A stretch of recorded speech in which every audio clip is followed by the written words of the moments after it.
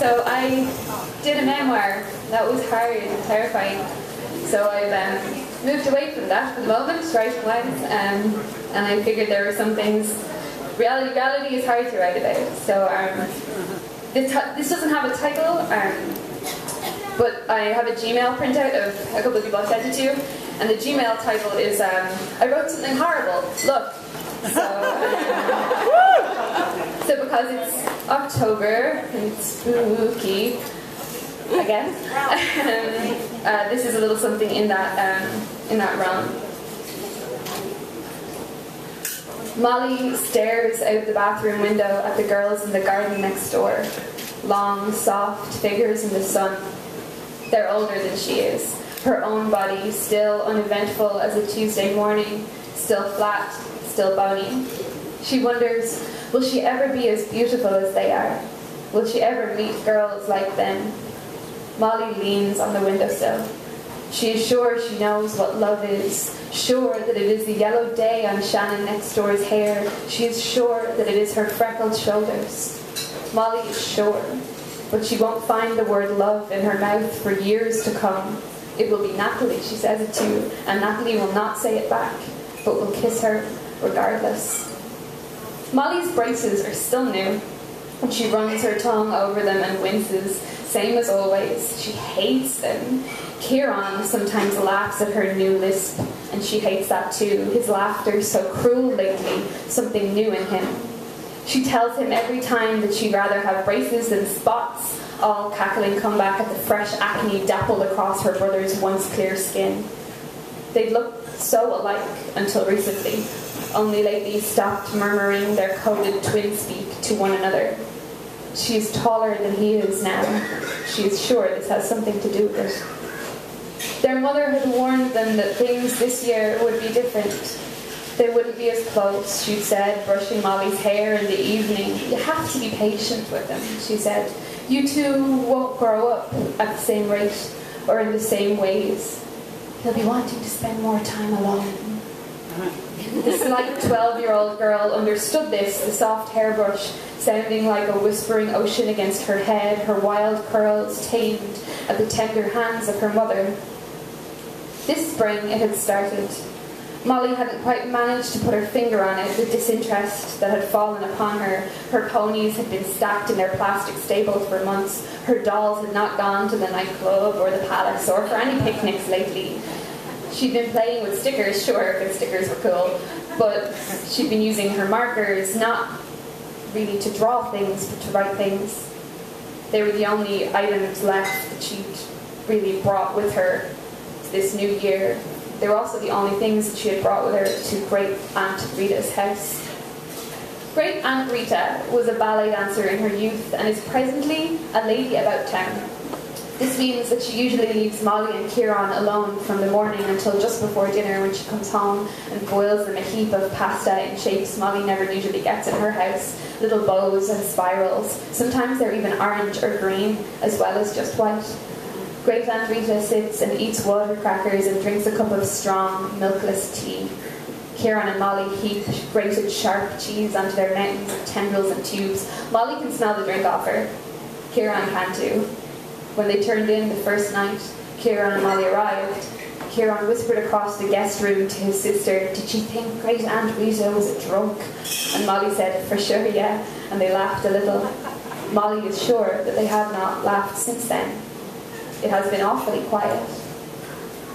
Great Aunt Rita got her some bright purple mascara in the chemist's yesterday. It made her green eyes huge, and she'd sit in the bathroom then, dragging a tiny brush along her eyelashes, staring at herself in the mirror, edging herself towards transformation.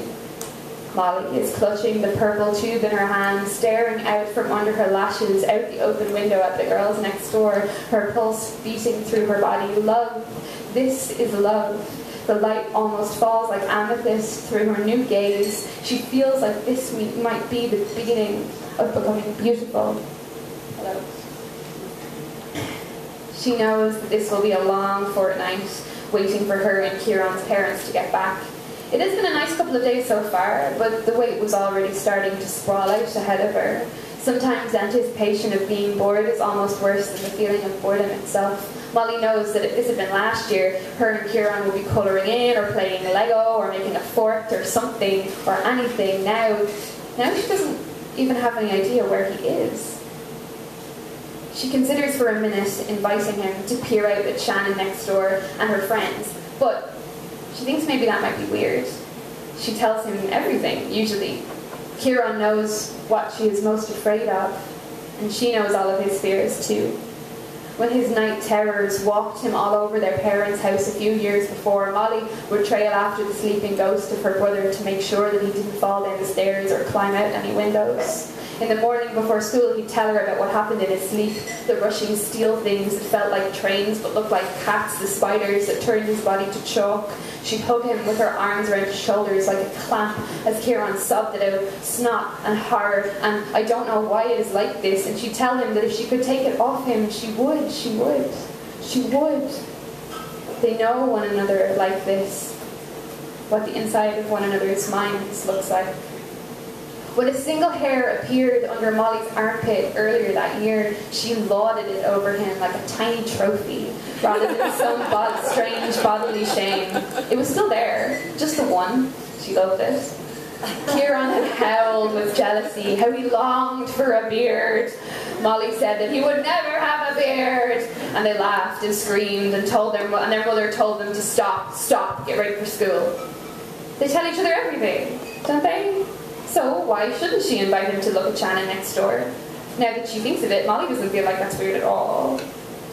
But she still doesn't know where he is. He's not in the garden. It's just a couple of chickens Great Aunt Rita keeps pecking around in their run.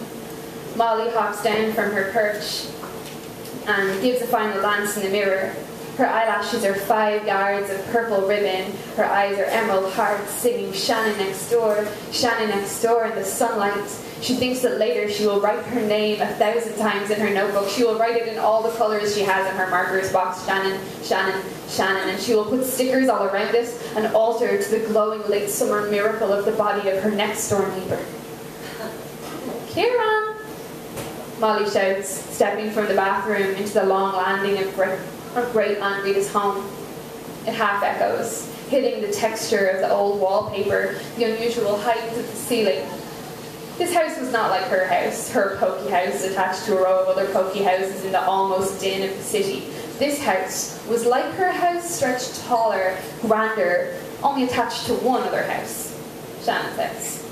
All around them was other houses, then the forest, and then the motorway, and then the forest again. Kieran! She shouts again. It carries further, but no reply comes. She potters down the stairs, hollering his name in silly voices, laughing over syllables, thinking, why is he hiding? What is he even up to? Kieran! She pulls out the eyes of his name. Kieran! She drawls out the A's, long, almost musical. Nothing. Great Aunt Rita's house is all textured pink wallpaper, all dense carpet. Large glass bowls of deeply scented dried flowers are on every small table. There are 7 small tables. Molly and Kieran were told explicitly not to touch them or eat them.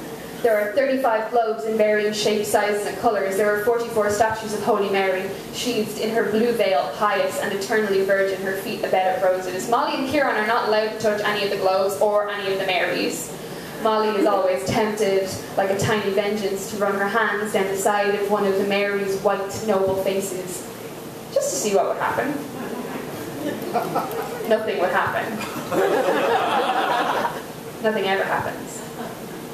The house is a museum of tiny statues, all dust and silence, and Molly's footsteps fall on the carpet, a thud, thud. Kieran! Kieran!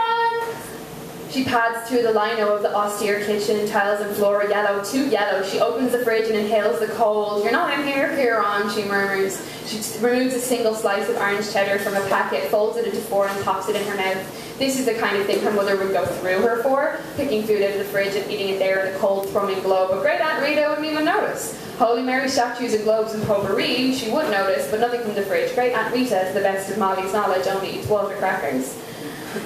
Kieran is not in the floral living room or in the too hot conservatory with wicker chairs and photo albums on a shelf.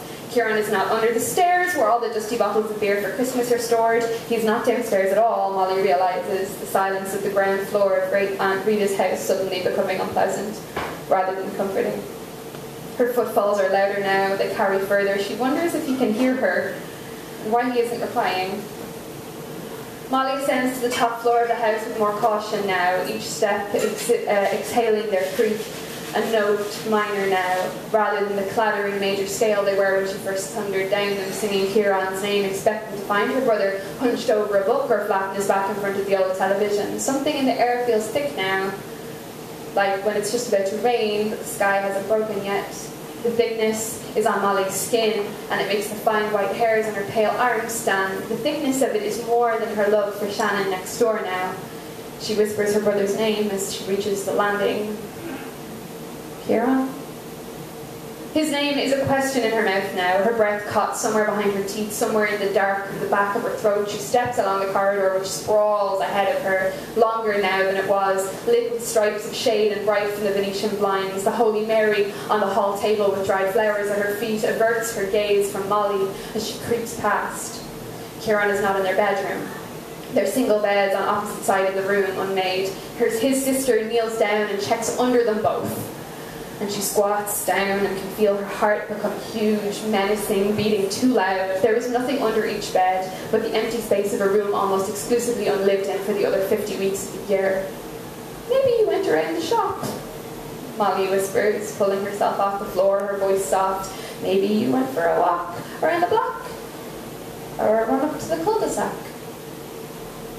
She knows he has not left the house.